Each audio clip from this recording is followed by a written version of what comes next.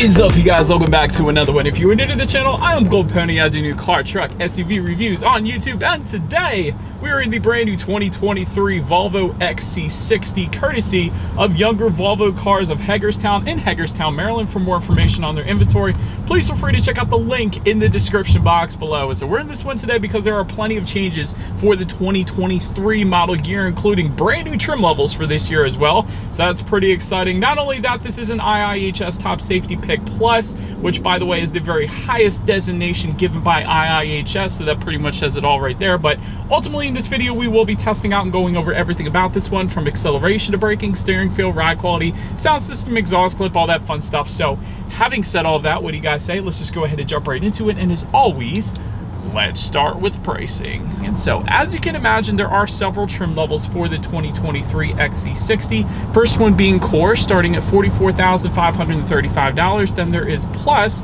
for $48,795. And lastly, Ultimate, starting at $54,595. And so that was all pricing for the B5 power plant. There is a B6 available with all-wheel drive. If you wanted that option, add $5,550. And then that was also all pricing for the front-wheel drive. If you wanted to go with all-wheel drive, simply add $2,300 then on top of that. But as I alluded to, there are two different power plants. First one, codenamed B5, that is going to be powered by a 2-liter turbocharged inline 4-cylinder with a mild hybrid system, putting out 247 horsepower, 258 pound-feet of torque. Power center front wheels are all wheels through an 8-speed automatic. 0 to 60 time coming in at 6.6 seconds for the front-wheel drive, 6.5 seconds then for the all-wheel drive. MPG numbers then coming in at 23 in the city, 30 on the highway. And then to put it simply, that B6 power plant, that's going to be a pretty similar power plant, more or less, the 2-liter turbocharged inline 4-cylinder with a mild hybrid system, but this time putting out 295 horsepower, 310 pound-feet of torque. 0 to 60 time for that one, again 6.5 seconds, so really not much of a difference there. But so then, before we do any kind of fun acceleration here in our XC60, I do want to mention some minor drive mode adjustments to the XC60. If you go to the little gear icon at the bottom right hand corner of the infotainment screen, that's essentially your settings, and that gives you a couple different driving adjustments. Like there is an off-road mode available. There is also a steering feel that you can adjust as well. I'm actually just going to go ahead and hit that to kind of firm up the steering feel, because that's typically what I prefer. So did want to mention that before we do this acceleration. But now, having mentioned that, what do you guys say? Let's go ahead and find it straight away. Let's put the XC60 here to the test, and let's see how quickly we can get our new 2023 Volvo XC60 here up to speed. All right, a little bit of a rolling start, but 3, 2, 1, and go. Yeah, buddy. That's not bad. Actually, and there's no turbo lag because of that mild hybrid system, but that is plenty of an acceleration for the XC60 without a doubt. You're not going to have any issues emerging onto the highway. Kind of surprised me. I like that acceleration in the XC60. 0 to 60 at 6.5. That's plenty fine. But anyways, to go along with that acceleration, as always, braking is equally important. And so up front, you will find 13.6-inch ventilated front discs. In the back, 12.6-inch solid rear discs. As far as that 60 to 0 stopping distance goes, that comes in an insanely impressive 118 feet. So let's hit the brakes. Yeah, that works. And it's very firm braking feel as well, which I personally prefer, because a lot of times with SUVs specifically, you're going to get kind of a loose braking feel. There's not a whole lot of emotion to it. Sometimes can be dead spots, but that is not the case in the XC60. This braking feel is wonderful. One of the better braking feels that I typically test in SUVs, without a doubt. It's instantly going to bring you to a stop. So very big fan of the braking in this thing. Then touching on suspension and handling, up front, you're going to get a double wishbone type front suspension. In the back, integral link rear suspension, front and rear stabilizer bars. As far as ride quality goes, it's been perfectly fine in my short test drive here today so far. So definitely no issues there. I haven't had any complaints, but I will say, Hagerstown roads are pretty darn good. But having said that, still, ride quality has been perfectly fine.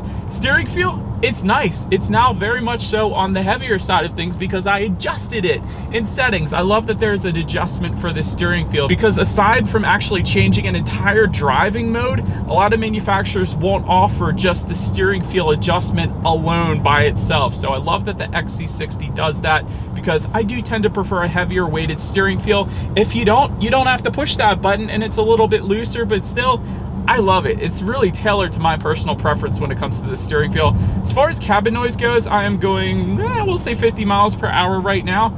You get a little bit of road noise, but honestly, it's not too bad. So in my short test drive here, I haven't had any issues with that. Touching on rear visibility, I can see 100% perfectly fine out the back. Let me see why. The headrests tilt down. That is why. The second row headrests actually tilt down. They're folded down right now. So because of that, if you didn't have any second row passengers, that's definitely an option. That gives you 100% perfect visibility out of that rear view mirror. Not only that, rain sealed to windshield wipers actually do come standard on the XC60, so you gotta love that as well. And if you wanted a head-up display, that is available. That does come standard, I should say, for the ultimate trim level, the very top trim level of this one. That's gonna essentially project your speed limit, and safety features up on your windshield for a little better forward visibility then as well. And so that about rounds out the performance segment of this review, guys. Let's now go ahead and take a look at the exterior of our brand new 2023 Volvo XC60. All right, so here she is, you guys, the new 2023 Volvo XC60. Let's go ahead and start up front on this one. So one of the changes for the 2023 year is the front grille is now going to be referred to as either a bright or a dark theme. So no additional cost for either one, but we do have the bright theme. So the bright theme essentially means you're going to get some chrome accents on the lower portion of that front bumper as well as surrounding that front grille. If you go with the dark theme, they're going to be gloss black accents, simply just replacing all of the chrome accents. So in case anybody was curious, that's a new thing for 2023. They did it on the XC90 then as well. But anyways, let's go ahead and take a look at the headlights here. LED headlights with LED Thorus hammer daytime running lights do come standard. They do come with the automatic feature, meaning when it starts to get dark out at night, those headlights are going to turn on automatically for you there. Automatic high beams also coming standard, meaning if you have your high beams on at night and it senses a vehicle coming in the opposite direction, it's going to automatically dim them back to low beams. Then when that vehicle is gone, it's going to automatically bump it back up to high beams. And again, that's standard for all trim levels. Gotta love that. And all the way down to the very bottom, you will actually get LED fog lights coming standard as well. So I absolutely love that too. But overall, a very elegant, very recognizable design from Volvo as always. But that pretty much rounds out the front end. So now go ahead and make our way to the side. So but now, since we are around to the side of the XC60, let's go ahead and start all the way to the top there. You will find black or silver roof rails, dependent upon if you go with that bright theme or the dark theme, of course. Black or silver window surrounds then as well. Rear privacy glass will come standard on this one. Taking a look at the side mirrors, they are either going to be body colored or gloss black side mirrors, yet again, dependent upon the theme that you go with. Power adjustable, of course, heated, and LED integrated turn signals coming standard on those side mirrors as well. Another thing I want to kind of emphasize on the XC60, and really Volvo does this with all of their vehicles, but body colored side skirts. And so with so many SUVs out there, a lot of times you will get matte black side skirts and fender surrounds, but with Volvo, they always pay attention to the details like that, and so you will get body colored side skirts, which again isn't always the case with other manufacturers, so I'm a big fan of that. And take a look at the wheel configuration. 18-inch double 5-spoke alloys do come standard.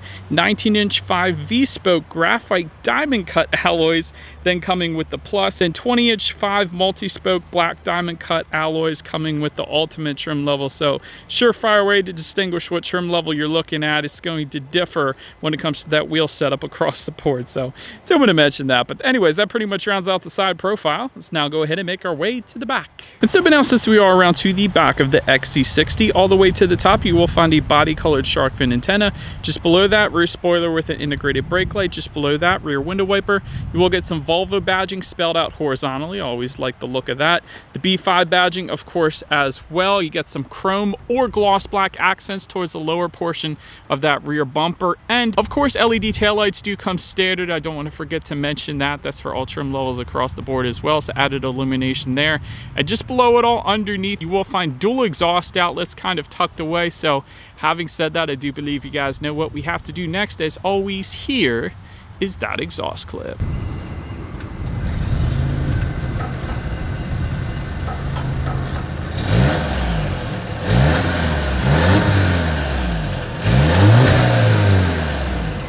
And so now, since we are around to the back of the XC60, when it comes to opening that rear tailgate, it is a hands-free power tailgate that does come standard for all trim levels across the board, so you gotta love that. Once opened up, cargo capacity comes in at 22.4 cubic feet behind that second row. If that was not enough space, the rear seats do fold down, of course, bumping that up to 63.3 cubic feet then. There is some cargo lighting back there. There's a couple grocery bag hooks. There's tie-down anchors, 12-volt power outlet. There's some netted storage. And if you were to lift up underneath of that cargo floor, you will also find a spare tire as well. And I almost forgot to mention the cargo cover. I always like cargo covers in SUVs, so I'm a big fan of that as well. But then making our way up to the rear legroom, that is going to come in at an even 38 inches. So for reference, I'm an even 6 feet tall. This is how much space I had in that second row there. Rear ventilation does come standard. It might not be where you would think it would be though. Typically it's found just in front of the passengers, but it's actually found just in front of those rear windows, kind of on the sides rather than in the middle. So, but it does come standard either way. So we did want to mention that. Rear center armrest with cup holders does come standard as well. You do have some dual phone charging ports just underneath of where you would have thought the rear ventilation would have been. So that is there as well. And heated rear seats are going to be optional if you wanted to go that route too. But then make our way up to the front seats. Leather seating is going to come on the Plus and Ultimate trim levels. Power adjustable front seats does come standard. Power adjustable passenger seat with memory settings coming with the Ultimate. That actually comes with power side bolsters for the Ultimate trim level as well. So that is pretty darn cool. Heated front seats though do come standard across the board. So I wanted to emphasize that. And if you wanted ventilated front seats, again, that is going to be specific to the Ultimate trim level then. Overall, seat comfort was all right. Didn't have any issues in my short test drive here today. I would say if the seams were vertical, it probably would have been a little more comfortable, but still definitely not bad. And I did want to also mention, of course, you got the flag of Sweden found on the passenger seat there as well, which is always pretty cool. But then making our way to the steering wheel, it is tilt and telescoping. It is leather wrapped and it is heated. That does come standard as well. So that's pretty cool as well. Then making our way to the startup, let me start by showing you guys the key here. You got your Volvo logo on the one side, and actually all of your buttons are on the side of the key. You got lock, unlock, and that button to pop the rear tailgate, but it is all keyless entry with a turn knob start. So all I'm going to do here is simply put my foot on the brake and turn the knob to the right. And by the way, to turn the vehicle off, again, you're going to turn the knob to the right. So same thing in both directions there. But then once started up, when it comes to the gauges, you will find a 12.3-inch digital gauge cluster that does come standard across the board. I love this readout. It looks so dang good. You got the navigation front and center, so that is always up there. And by the way, Volvo is powered by Google, so all you need to do is say, "Hey Google, turn on the radio." Sure, here you go. And it's that easy. It literally listens to everything you say, so I absolutely love that feature as well. But anyways, the gauges are absolutely wonderful. Again, it's completely digital, so it gives you everything you could possibly want. Outside temperature, how many miles you have left until you hit empty, and when you get low in gas like we are right now, it's actually going to ask you if you want to find the nearest gas station. Then you can select yes or no, and it'll take you to that nearest gas station. So another cool little feature there as well. But anyways, so now go ahead and make our way to overall interior quality. A panoramic sunroof does come standard. The coolest thing about this panoramic sunroof is the way you open it. You slide your finger to the back and to the front then if you want to close it. So it's kind of like a 007 way of opening the panoramic sunroof. So I'm a big fan of that. You will also find a frameless rear view mirror with HomeLink controls for up to 3 different garage doors. So that is pretty cool as well. There is no wireless phone charger, at least that I was able to find on the XC60 though. 4-zone climate control, if you wanted that, you can get that with the Ultimate trim level only, and that essentially means driver, passenger, and both rear passengers can set their own temperatures. Otherwise, you get dual zone climate control. And overall, I think there is 1, 2, 3, 4, 5, 6, maybe 6 buttons, 7 buttons overall in the interior of this thing. So it's a very simplistic design, which I honestly personally prefer. Also like the matte wood trim found just above the passenger side glove box, as well as surrounding the shifter here too. So definitely a big fan of that matte wood finish there. Electromechanical parking brake behind the shifter. Of course, you have dual cup holders, 12-volt power outlet, and within the center armrest, you have a couple phone charging ports and a decent amount of storage in there as well. So overall interior quality is definitely on point in the XC60. But now let's make our way to one of my favorite parts about this thing, which is the infotainment screen. It's a 9-inch vertical color touchscreen display, kind of like a tablet. So if you've worked a tablet before, you can essentially work this. That's the way I see it. Bluetooth and audio streaming do come standard. Android Auto, Apple CarPlay, of course. Factory navigation system is going to come standard across the board as well. You can check out your climate control settings up there, as well as your heated seat buttons and heated steering wheel button as well. And of course, your radio information. And so when it comes to the sound systems, you will get a standard sound system with the Core and the Plus. And so we'll be testing that out here in a second. But the Ultimate trim level is actually going to give you a 14-speaker Harman Kardon sound system with 600 watts. And again, that's not the one we have today, unfortunately. So having said that, what do you guys say? Let's go ahead and turn on Sirius XM here. Let's see what we got planned today, and let's test out the clarity of this one. Actually, you guys, stupid amount of bass. That was a really good amount of bass for the XC60 without a doubt. And again, that's not the Harman Kardon sound system because we have the Plus trim level with us here today. So that's just the standard sound system that comes with the Core and the Plus. That was pretty darn good. Plenty of a sound system for the XC60, quite honestly, without a doubt. But anyways, last thing I want to mention to you guys, on the infotainment screen at least, is when you do put this thing in reverse, you will find a rear view camera coming stated across the board. But if you tap that rear view camera, it's actually a 360-degree option dead center of that screen. And that's going to give you that bird's eye view as well, letting you know what is completely all around you, which is always going to lead us into safety. And so to start, the 2023 XC60 is an IIHS Top Safety Pick Plus, which pretty much says it all right there. It's the very highest designation given by IIHS for safety. Front side curtain airbags do come standard. Driver's knee airbag up front as well. In the back, you're going to have latch, aka lower anchors and tethers for children for the rear car seats, rear child door locks, tire pressure monitoring system, but also coming standard will be a blind spot monitoring system with rear cross traffic alert, automatic emergency braking, collision avoidance assist with pedestrian detection and cyclist detection and large animal detection. So if a deer jumps out in front of you, it's going to automatically stop for you there. So that's pretty cool. Driver attention monitoring system, lane departure warning, lane keep assist, rear parking sensors, runoff road protection, and runoff road mitigation then as well. Again, coming standard for all trim levels across the board. So overall, when it comes to my final thoughts of the XC60, I love the safety on this one, especially if you got kids in the back. You want to know you're driving the safest vehicle possible, and the XC60, the XC90, really any Volvo is going to be the safest vehicle possible. They've been known for that for quite a while now, and that's still the case just going off the IIHS ratings there.